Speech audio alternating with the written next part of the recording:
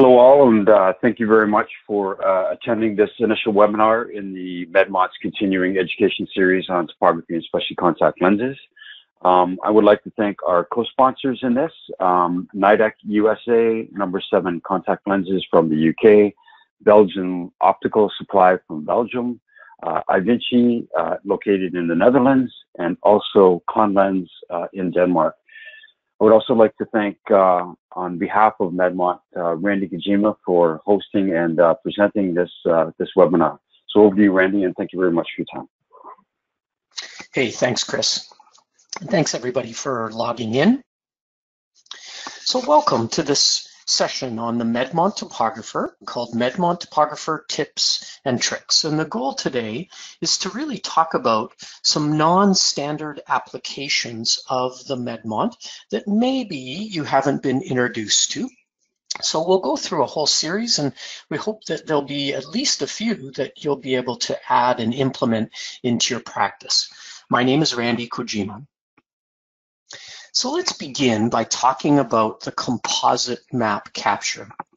Many of you are familiar that the Medmont Topographer, as a small cone topographer, gives us a fairly large area of capture. But in some eyes, especially when we have small fissures, we have long eyelashes, that we can lose some of the data from the periphery. And the composite capture was made to provide an understanding of as much of the cornea as possible. So this tool that Medmont has created allows us to image 100% of the cornea. And this has become incredibly valuable for the types of lenses that we use today. Corneal GPs are much larger today than they were 10 years ago. We're fitting so many more orthokeratology lenses, and they're big corneal GPs. We fit scleral lenses, and of course they go well beyond the cornea.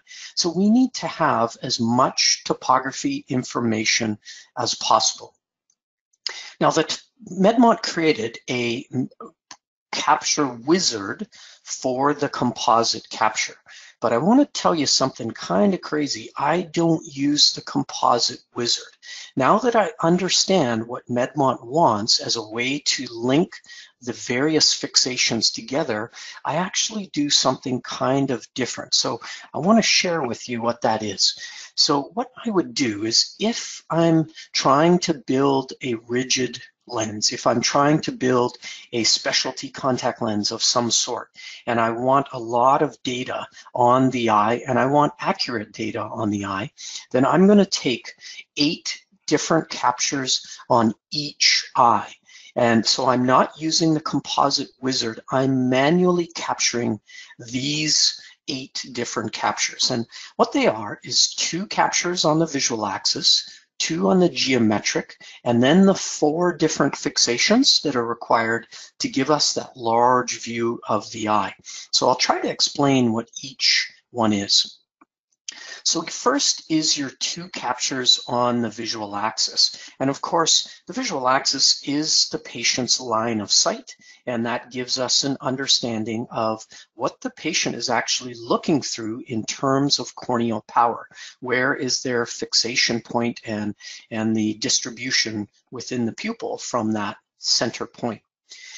The geometric capture is where we're going to center the placido reflection to the geometric axis of the eye, not the visual axis. And we'll explain why in a second.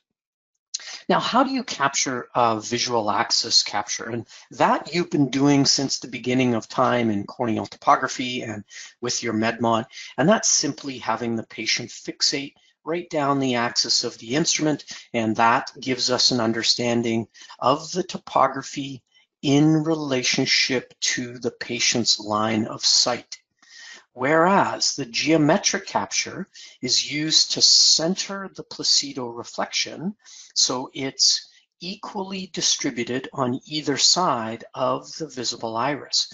So to capture a geometric axis capture, what you're going to do is have the patient fixate possibly 1, maybe 2, 3, or 4 rings toward the nose.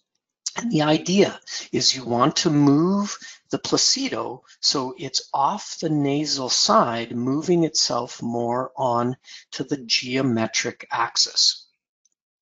Then lastly, we're going to have our 4 fixations in the principal directions: superior, inferior, nasal, and temporal. Those, of course, like we would with the composite capture, will be converted into a topography and merged to create the larger view of the eye. So essentially what we have is our 2 visual axis captures, our 2 geometric and nasal, temporal, superior, and inferior fixation. We're going to highlight all of those maps and go up to analysis and composite eye. And what this does is it's going to merge all of those topographies together. We're going to have a much larger view of the cornea from our composite type fixations. But what it also does is it gives us more data. By taking 2 images on the visual axis and 2 images on the geometric axis, we're adding more data points to the center capture, giving us a better average of what may be the true eye shape. So it gives us a little more improved understanding of especially the central topography, but also by having a lot of data points spread toward the periphery of that cornea. So when we merge all of those maps together, now we have a really optimal topography to build a lens. So should you do this for every patient? And the story is no, you don't want to do this capture on everyone. You don't want to do it on a screening topography. If you're just trying to understand the general eye shape, is this a normal cornea? Is it a astigmatic eye? Is it a diseased eye? You don't have to do a composite capture. If you're trying to build an ortho-K lens, a scleral lens, a corneal GP for presbyopia, if you're doing any kind of specialty contact lens, then you want as many data points as possible. So doing this type of capture really makes sense. And orthokeratology is such a good example where we require a lens that's has to be micron accurate. It has to be hyper accurate. So we want this topography to be, that we build our lens off of, to be as accurate as it possibly can. Now let's just review this visual axis versus geometric, because this always brings great confusion among many in the industry. What is the benefit of doing a visual axis versus a geometric? Why would I do both? Now, as you can tell, this is a right topography. The Medmont shows you much more data on the nasal side because of our patient's fixation. The temporally displaced fovea results in our patients fixating slightly temporal as they look down the axis of the instrument. So that causes the topography to be skewed or favoring the nasal side. So you can always tell which is the nasal side on your topographies because the patient will show more blue on the nasal side and will be missing a lot of the temporal cornea. So this is a visual axis capture, and this is incredibly important because it tells us what powers are the patient looking through from the visual axis throughout the pupil. Is it centered? Is it asymmetric? Is there anything unusual? Now, when you look at the placido itself, it becomes very obvious to see how a visual axis capture favors the nasal side. Notice how the rings have actually spilled onto the sclera out here, whereas on the temporal side, the placido is missing some of the peripheral cornea, and that's all to do with that angle alpha or angle kappa that you learned in first year optics. Now, if we consider that our topographies are really skewed to the nasal side, then we really aren't understanding if the eye has any natural displacement. Is the eye naturally displaced nasally? Is the eye naturally displaced temporally? Or is it a very symmetric eye?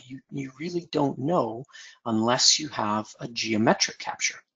So that's why we do a geometric capture and try to center the placido so that it's equal distance all the way around from the borders of the visible iris.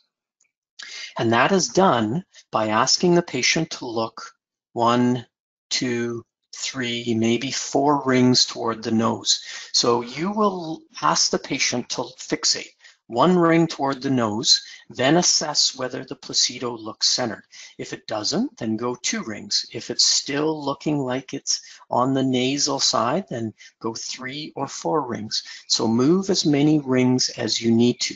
The angle alpha can be as low as something like 3 degrees to as high as, I believe, 12 degrees, if I remember correctly. So there's a wide range of angles that can exist in the population, meaning that it may be half a ring, it may be 4 rings, it may be more.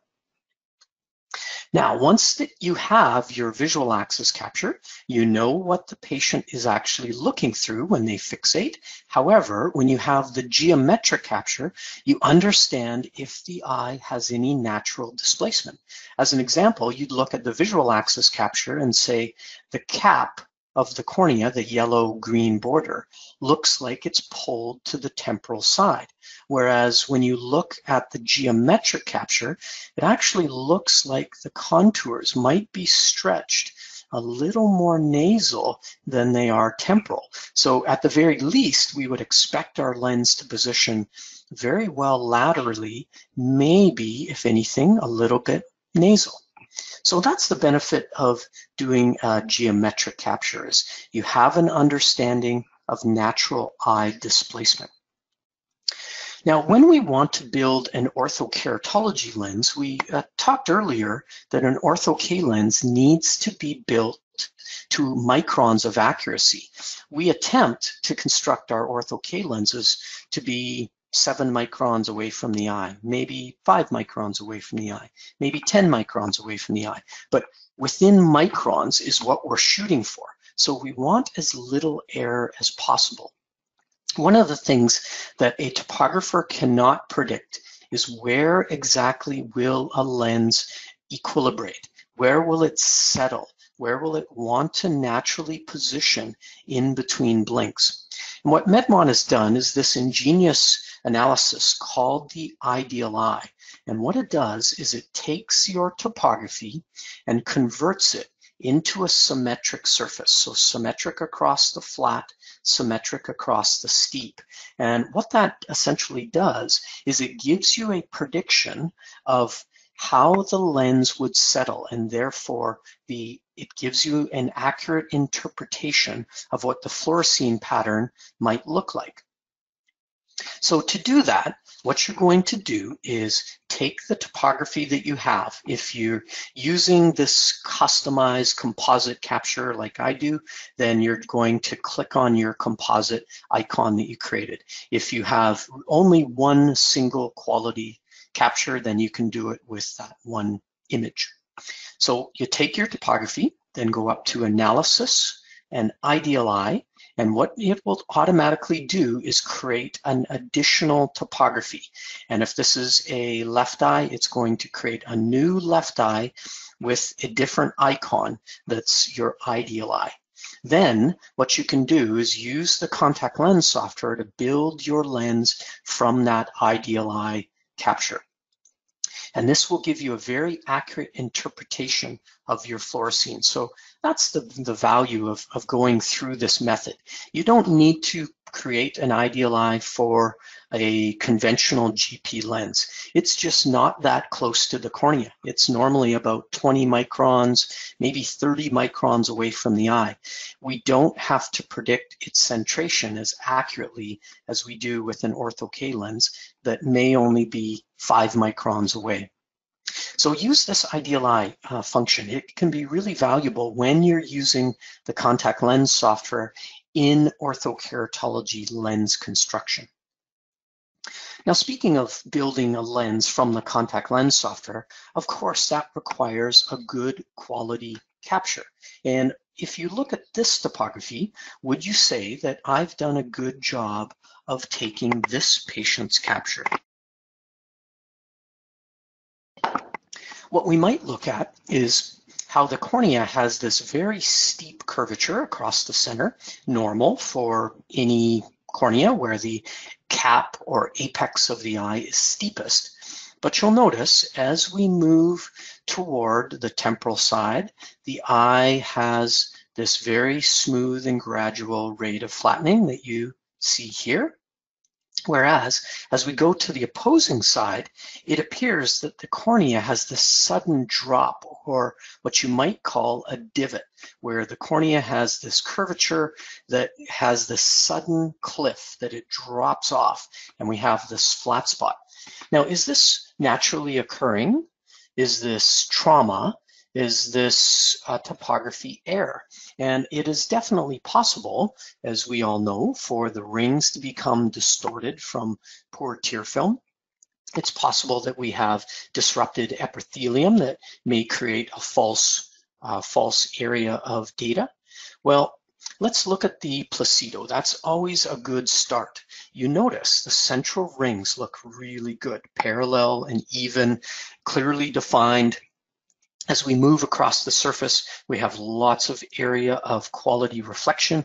But here in this area, we see the rings distorting, they're graying out, they're collapsing on each other, and we know that can create topographical error.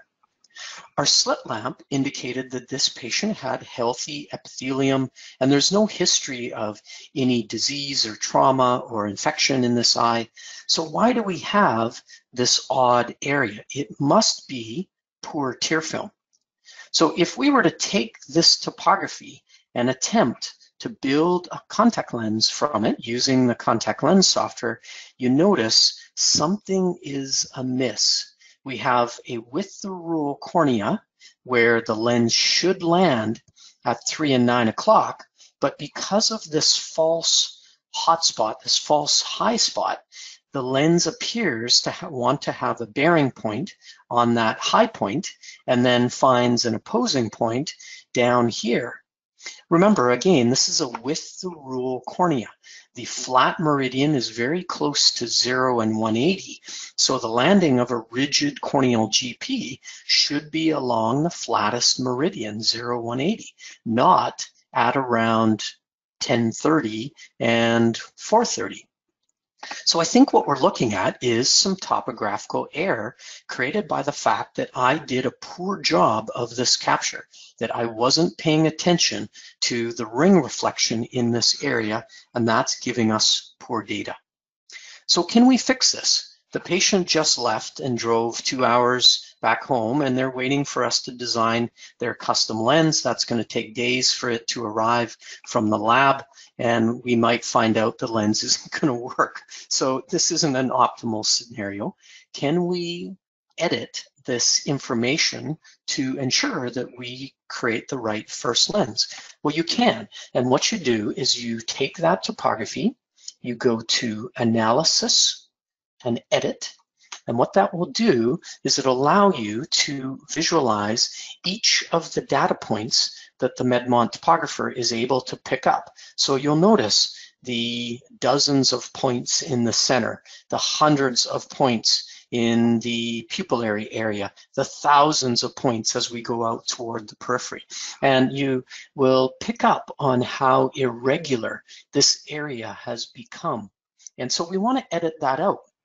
So what we'll do is we'll take our cursor, move it across all of these points that seem to be creating false data. And basically you're just turning that analysis off. You're nullifying those points of analysis. Then you go back to Analysis and Remove Points, and that allows you to analyze the topography without this garbage, without this error that I've created because I didn't ensure the patient was blinking properly. I didn't ensure that we had quality tear film.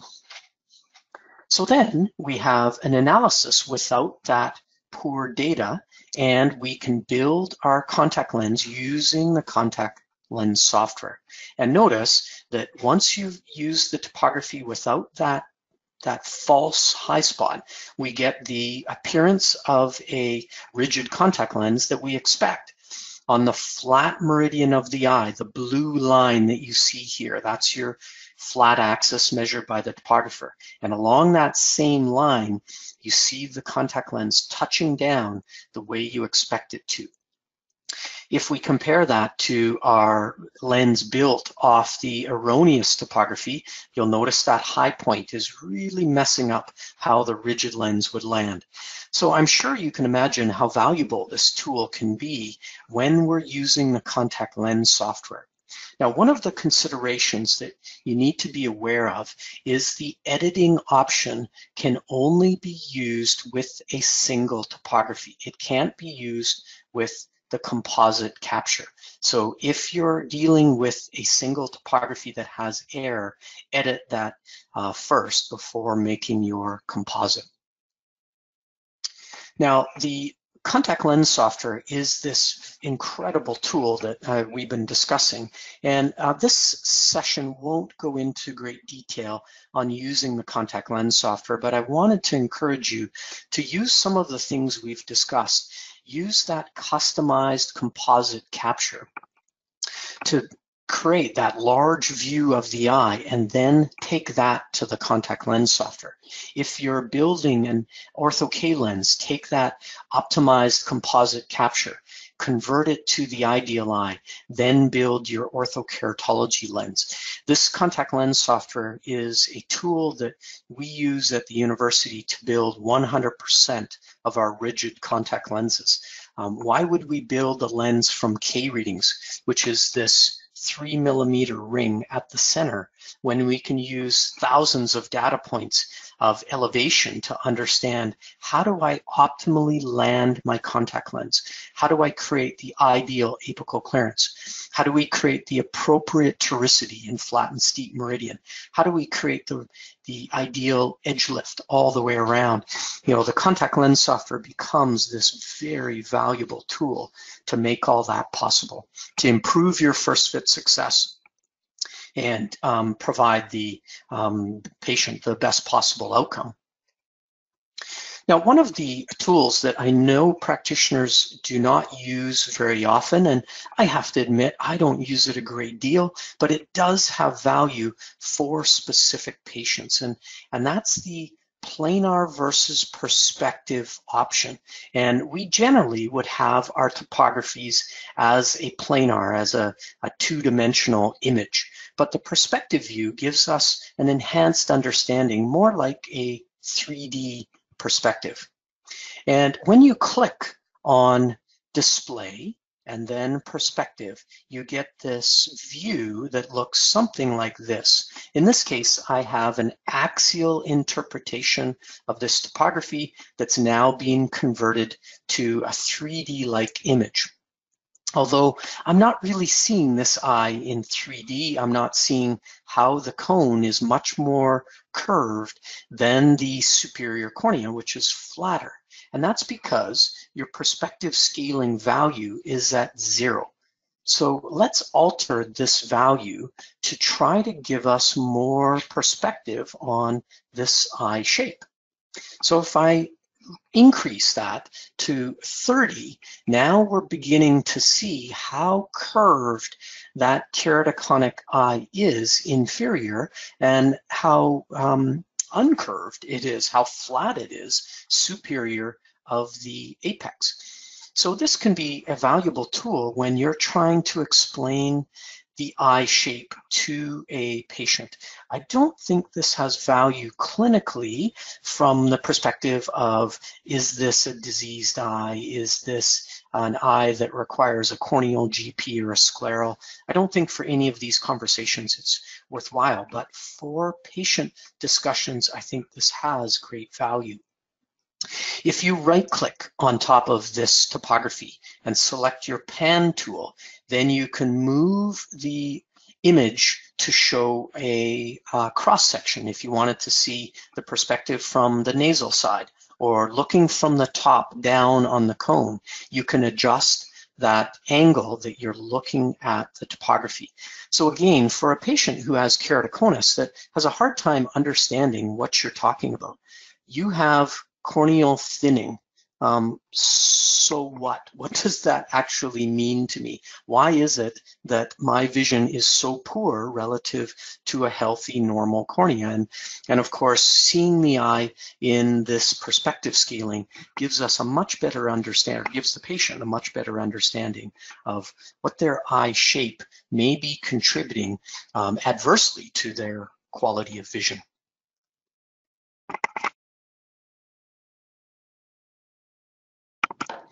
Now, let's look at this topography, and let's ask ourselves a very simple question. Is this a patient that requires a toric GP lens? Let's say a toric multifocal RGP or a toric ortho-K. And if we think about corneal astigmatism, at 1.25 diopters of corneal sill, we don't have a very high astigmatism. For those of you who think in terms of the Ks in millimeters, that's approximately 0.25 millimeters of corneal astigmatism. So let's agree that this is a very moderate or low corneal astigmat. Now, what would the textbook say as a starting point for a rigid contact lens requiring a back toric or bitoric lens? And that's generally in the neighborhood of 2 diopters to 2.5 diopters. So clearly this patient shouldn't require a toric lens. Well, let's think about the eye a different way. Remember that key readings are measuring 3 millimeters of the center. They're not measuring where a 9.5 millimeter lens would land down, where a 10 or 11 millimeter lens might land itself down. We want to understand the eye shape toward the periphery.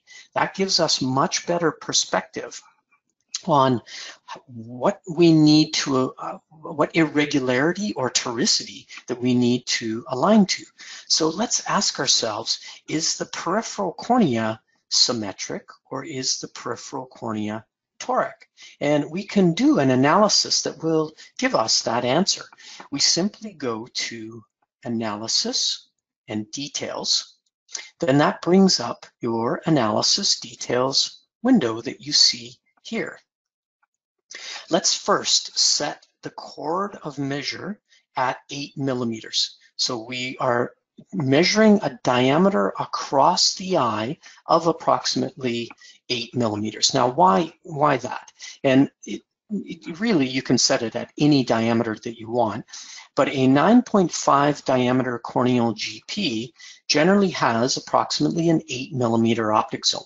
So that's its point of greatest bearing. That might be a likely starting point to measure your sagittal depth.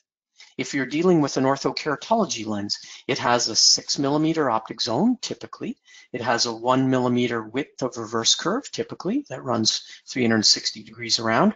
So that is an 8 millimeter diameter of where the alignment zone begins. So again, 8 millimeters might make sense as the chord or diameter of measure. So now that we've set our chord of measure, we want to click on the flat meridian to understand the depth of the lower height of the eye, and that's your weighted average height, your sagittal depth. It's 1,085 microns. Then we're going to click on the steep axis and determine what we have for a steep meridian sagittal depth. So essentially what we're looking for is what is the sagittal depth across the flat, not what is the radius across the flat, what is the height of the eye across the flat, what is the height of the eye across the steep meridian. And the difference between those tells you essentially the peripheral corneal toricity of the eye. But instead of measuring it as radius, we're measuring it as microns, as height difference. So in your analysis window, in your attribute window, you can add this attribute that makes it easy for you to understand that analysis without having to go to the analysis details, set the core diameter, click on the flat, measure the sag, click on the steep, measure the sag. This little attribute that Medmont created gives us these values. So I have this on my main window, and whenever I'm thinking about a corneal GP lens, be it a multifocal lens, a single vision, a ortho K, I have an understanding of how toric the eye is. Now, what is the threshold of requiring a toric? At around 30 microns, when you have 30 or greater of sagittal differential, that's where the lens will begin to rock back and forth if you're using a symmetric landing lens. In other words, the eye is so much deeper across the steep meridian that our contact lens can't align well enough that it's just going to be moved around by the lid. It's going to be pushed against the superior cornea, lifting against the inferior. With each blink, there's going to be this unstable rocking back and forth between superior and inferior. Therefore, a toric landing with much more depth across the vertical is going to help us to stabilize that contact lens. So this attribute window is an important tool to provide you with the specific analysis that you use all the time. This is the way I've set up the window. Medmont will send this out to you with these attributes at the top. These are your default attributes. You may add a few others like I've done, and that will give you expanded analysis for the areas that you're interested in. So how do you expand that window to include more metrics? And basically, you just go to the top of that attribute window and you click on the up and down arrows that you see here, your arrange icon. And what that'll do is it'll bring up this window.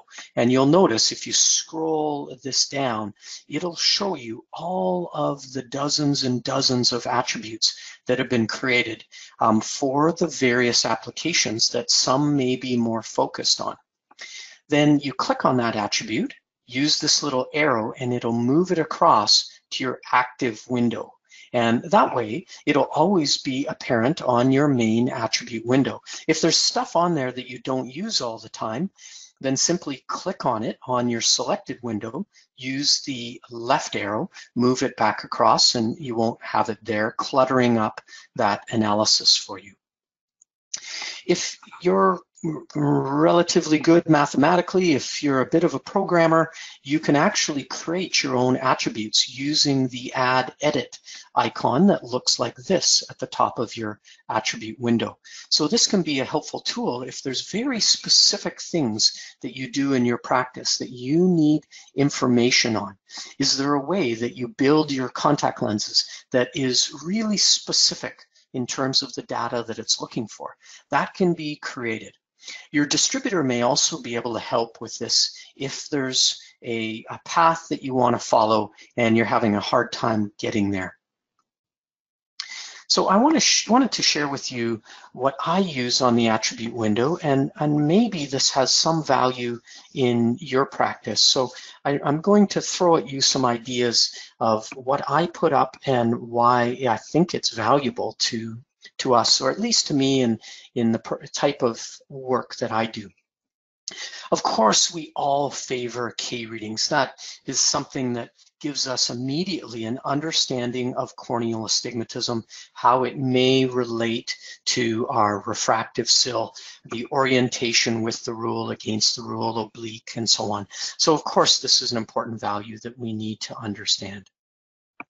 The eccentricity has value because it tells you about how the eye changes from center to periphery. So from the center, what is the rate of corneal flattening of the eye? The higher the rate of flattening, the higher the eccentricity. So in this case, this patient has a 0.74 eccentricity. I know that if I'm practicing ortho-K, the higher the eccentricity, the better the potential for a myopic shift for an orthokeratology change. So that makes this a good candidate. The second thing I understand is when there's a huge difference between the eccentricity of the flat meridian and the eccentricity of the steep meridian, that's indicating this eye has a very toric periphery. I may require a toric lens for this eye. We can look at the disease detection indices, the IS, SAI, SRI value, and they tell us whether the eye is normal, is suspect, or abnormal. And if all the indices are lighting up in green, it's an absolutely normal eye. If they're lighting up in yellow, that's suspect. If they're all red, then that would be considered over the threshold of irregularity. Now, this patient has some indices in yellow, but this may be that it's a limbus to limbus astigmatism. It's a high angle alpha with a lot more blue on the nasal side, less on the temporal side. If we were to geometrically center this topography, I wonder if the second value might go down. So again, is this a diseased eye? No, the three indices are not lighting up in red. Now, the sagittal differential is that valuable tool that we use to understand when we should go with a toric GP, when we should go with a symmetric. Again, the threshold is 30 microns. Our pupil width is 3.3 millimeters. So if we're using a multifocal multifocal contact lens whose add power kicks in at 4 millimeters, then we know our pupil size is too small for that particular design. We're not going to push the plus into the pupil. So pupil size is incredibly valuable. VID, of course, is a valuable understanding related to any custom contact lens and related to any contact lens in general. Should we be fitting a 10 millimeter cornea with a 14.5 soft lens, as an example? Now, these EH chord attributes are valuable for you if you're a scleral lens practitioner. For me, the scleral lens I use is a 16.3 diameter that lands at 14.8 millimeters diameter. Its sagittal depth is calculated and labeled according to its diameter of 14.8, its measurement of 14.8. So I want to punch into the Medmont software here if the diameter that my scleral lens is measured over, and again, that's 14.8 millimeters. That gives me an estimated height of the sagittal depth across the 0-180 meridian, the 30-210, and the 150-330 axis. It gives me an understanding of the sagittal depth. So I can take this estimated height, let's call it approximately 35 or 3600 microns. I add the fluid layer that I desire between lens and cornea, let's say 300 or 400 microns. That tells me I should start with approximately a 4000 micron scleral lens. The wavefront aberrations are valuable related to orthokeratology. We know that when we want to create good myopia control, we want to increase the aberrations. When we compare the spherical aberration before and after ortho-K, we want to see this number going up. It appears that coma also goes up when we do orthokeratology. Although it's not desired visually, it actually does create better myopia control. At least the studies show the higher the aberrations, the better the myopia controlling effect. Now, finally, these are some of the attributes that we've created specific to a lens design that we use. So this is one where we've created our own attribute to give us the data that we want to use the most, and that will help us to be more efficient. So again, your lab can tell you the information you want to pull out of your Medmont topographer. Your distributor may be able to assist with being able to construct these attributes or finding those attributes that may already exist.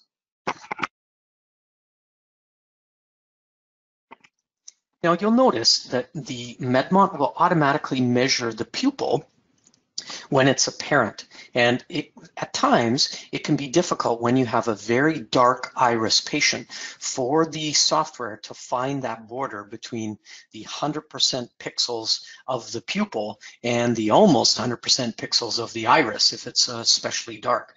When you can make out the pupil, you get a measurement of that diameter, an estimate of that diameter. And this is an important understanding because related to any irregular cornea, it really gives us an appreciation of how the powers are distributed within the pupil. Across this meridian of the eye, you notice this keratoconic patient has relatively normal shape. So we would expect, at least across this meridian, the aberrations to be relatively low. However, when we take the axis line across this meridian, across the cone, you notice a massive differential. We go from 53 diopters in the pupil to approximately 34 diopters within the pupil. So that's around a 19 diopter distribution of power within the pupillary borders. So of course, this is suggestion that this patient may require rigid lens optics to achieve any kind of appreciable quality acuity. You can also define the visible iris, and you can do that numerous ways. You can go to annotate and grab a ruler and just click and drag your cursor across, or you can use this iris definition tool. And what that does is creates a circle that you just pull out to the border of your visible iris, and then it will define your VID on your attribute window. This has an added benefit in the contact lens software, and I'll show you that here, where we have a patient with a 13 millimeter visible iris. We have a huge cornea. We want to fit this patient with a scleral lens because of this irregularity that the patient had. I think, if I remember correctly, it was a herpes simplex virus case where it created a lot of irregularity in the cornea. The aberrations were rather high. So we used the contact lens software, and let's presume I was attempting to fit an incredibly small scleral lens, like 14.5 in diameter. You'll notice when we define the iris using the annotate screen, it gives you this blue border of where the iris is. So let's just highlight that a second. We have our 13 millimeter visible iris. We've placed our scleral lens on top of that topography. We show the apical clearance that we have. We show the increased fluid just in the mid-periphery. Then as we move toward the visible iris and the limbus, you'll notice that lens is coming crashing in to where the limbal stem cells are likely to be, or where the limbus is likely to be.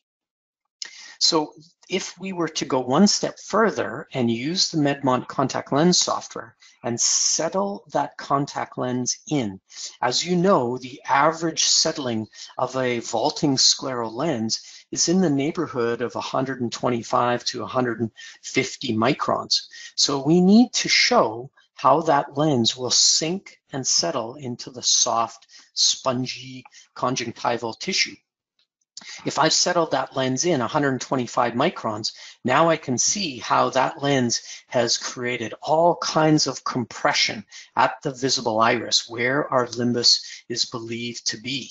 So this is a very concerning fit. There's no way we should be fitting a 14.5 millimeter scleral lens on this huge eye. We definitely want a much bigger contact lens.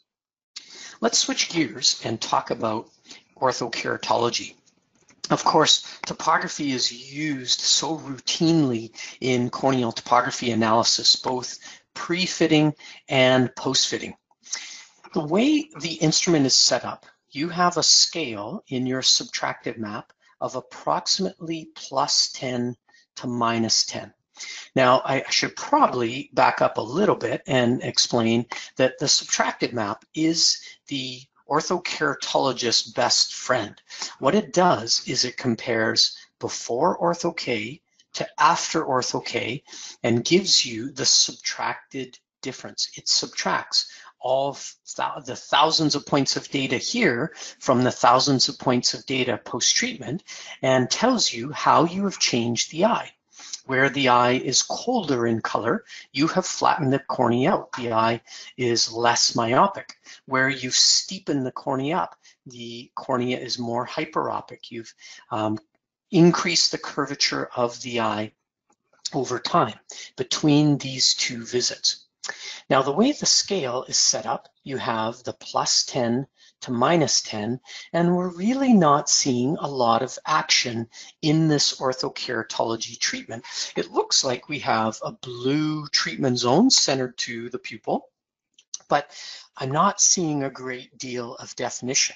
If you look on the graph, we have this incredibly wide range on our graph, yet we're really only using a narrow area of that data to understand what's happened. So let's alter the scale. Let's click on this standard power difference and let's create multiple different scales. If you're an orthokeratologist, you will be fitting patients of all power, all different kinds of powers. They may be down to -1 diopter. They may be up to 10 diopters. So you want a wide range of scale options. Let's change the scale now to +6 to -6. Now you're noticing a little more blue being picked up. And now we're seeing a little more obviously that our blue area flattening is well centered to the pupil. Let's go another step. Let's change this to a 3 diopter scale. And now we're seeing a more obvious blue treatment zone. We're distributing the power range across the graph in a way that gives us much more detail. Let's go all the way to a 2 diopter scale. And now we're actually off the scale.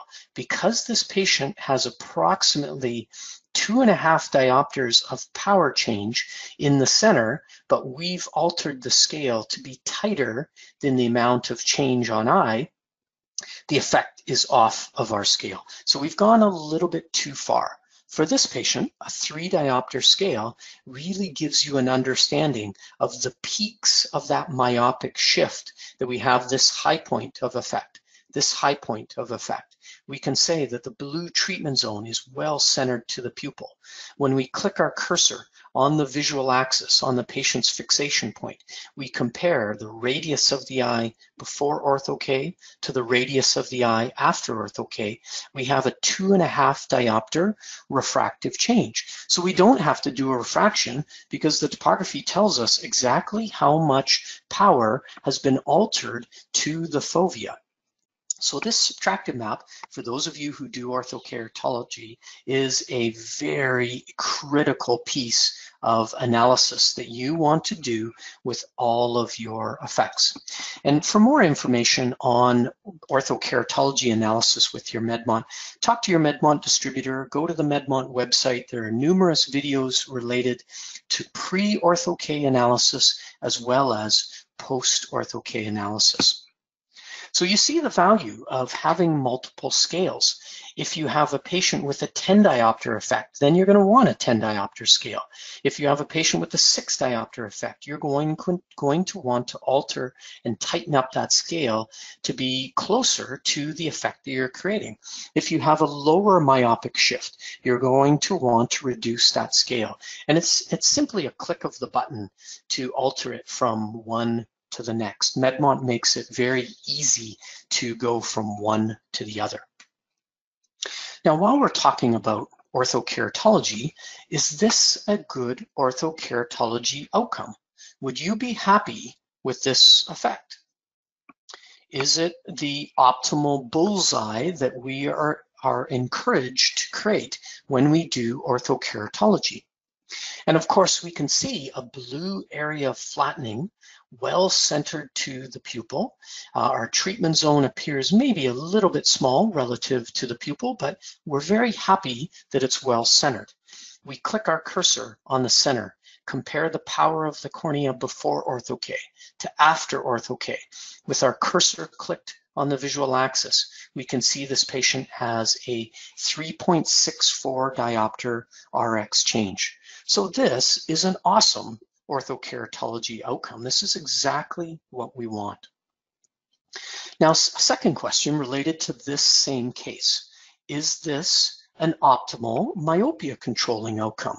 If this is a young child and you were tasked with trying to slow down the eye growth, have you created the ideal outcome for this patient to slow down, to create that signal to stop the eye growth, or at least to slow it down?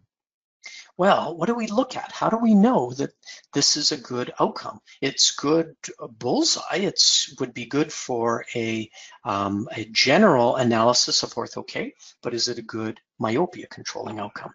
So let's focus in on this pupil again. We've talked about the analysis within the pupil and how it shows up on the graph down below here. So let's focus in on this area. And what you see is the most minus effect on the fovea. But you'll notice that that shift that the orthokeratology lens creates is causing a drop in effect as you go away from center. And this is actually desirable in myopia control. You notice from our most minus to our most plus or least minus, there's a 3.62 diopter shift in the power of the eye. That can kind of be seen on the analysis here. You have most blue in the center, then you have green here at the pupil border, which is essentially 0. So this patient has been given by you a 3.62 diopter add. And if we talk to the experts, the people like Earl Smith at the University of Houston, that tells us for good myopia control, we want to attempt to push the maximum plus within the pupil that's possible. That will be the best way to slow down eye growth. So whether you're doing it with orthokeratology or soft multifocal lenses, ensuring that you're pushing the plus into the pupil is the goal. Now, Medmont gives us another way to look at this. We can use the numeric meridian map on your display window. So if you go to the display pull down and then click that box or check the box that has numeric meridian next to it, then it'll create this image. And I only use this when I'm doing a myopia control analysis. I generally don't like the clutter of all these numbers on the window, but some practitioners would like to have the data on the radius of the eye from center to periphery, and certainly for myopia control analysis, this has value. The way you look at it is in the center, you notice we have a 3.8 diopter flattening in the center. But as we go to the periphery, it's about 0.1 diopter in the plus. So this patient has a 3.9 diopter RX change toward this meridian. If we head toward this meridian, we're at approximately 0.8 diopters of power. So there's a 3 diopter power shift from center to periphery. So of course, this analysis will depend in which direction you go. The goal, of course, being that pushing the maximum amount of plus in the pupil appears to be the way to do good myopia control. Now that's a little more obvious if I zoom in, and you can do that by right-clicking with your cursor on the topography map and then just zooming in a little bit. Now, one of the things that I kind of favor is using the spherical aberration values that the Medmont gives us. And the reason for this is it gives us more of a global picture. If we look at the plus power created along one single meridian, that's really not the understanding 360 degrees around. How much plus are we pushing throughout the pupil? So using the spherical aberration values that the Medmont gives is a more big picture analysis. And what it can do is tell us, we started with this aberration, or this spherical aberration as a starting point. You did orthokeratology on the patient. How did it shift that spherical aberration? And you want a positive shift in spherical aberration. You want it to move toward positive spherical aberration, and that will create good myopia control. The more spherical aberration the studies suggest, the better the myopia control. Now, one of the most valuable tools, and probably everybody has been communicated this by your distributor, but one of the best ways that we can communicate with our lab, we have this awesome tool in the Medmont that gives us thousands of data points that the lab can use to import into their software to build an ideal lens, to send that data to their lathes to construct for us a optimal rigid lens. Being able to communicate that topography is one of the things that I think is the most important tool that the Medmont gives us. In many cases, we may not understand our manufacturer's lens the way we need to. They're the experts on the lens, and being able to communicate the information to them helps them to do a better job. So what you want to do is highlight the topographies you want to send to the lab. And then once you've highlighted all the maps that you want, go up to File and Export, and that will create a little export file that you can then email to the lab. In this case, you'll notice that the 4 maps that I selected, 1, 2, 3, 4 maps, have created a file that's approximately 3.1 megabytes of data. So easily emailed to our distributor or our lab for them to construct and send us the optimal lens that we require. So really valuable ability to communicate digitally with your lab, the topographies. Almost every lab that I'm aware of has the Medmont software. Even if they don't have the Medmont Topographer, they can download the Medmont software and be able to see what you see, to be able to analyze how you analyze. It's like they have a full version of the Medmont software, and they're able to take your topography and manipulate it. Medmont's put a number of videos on the website, on their website, related to various topics that we've discussed today, expanding on a lot of the topics we've discussed today, like ortho-K, contact lens use, disease detection, capture, all of these topics. So use this as a reference, a point of reference if you want additional training. And of course, your Medmont distributor is an expert at the instrument, so don't be afraid to ask them if you have any questions whatsoever. Now, I would encourage you to spend the additional time that we have recording any questions you have. The window will be open for a few more minutes. So if I've left any gray areas, if there's anything that isn't completely clear, please don't be afraid to write that question in, and we'll address that in the May 28th panel session, where there'll be a number of experts and we can ask them for their expertise related to all of the questions that have been compiled. So everyone, thank you very much for your attendance in this event, and we hope that this lecture has great value to you. Again, thank you very much. Thank you, Randy, for the great presentation. Sincerely appreciate that. I didn't introduce myself at first. My name is Christopher Ferguson. I am the new Business Development Director for North America, South America, and Europe. So again, I sincerely thank you for your time. Thank you again to Randy. And by all means, please keep the questions coming in. And we also have some other webinars that we're working on as well, too. There's one on May 14th, and this one will be entitled What Eye Shape Tells Us About Contact Lens Fit. We'll also be having another one on May 20th. This is Case Studies in Advanced Topography for Fitting Specialty Contact Lenses. And then, of course, the May 28th webinar is a panel of experts going to be answering your questions regarding regarding some of the answers and questions that we weren't able to get to. So again, thank you so much for your time. And again, Randy, thanks again.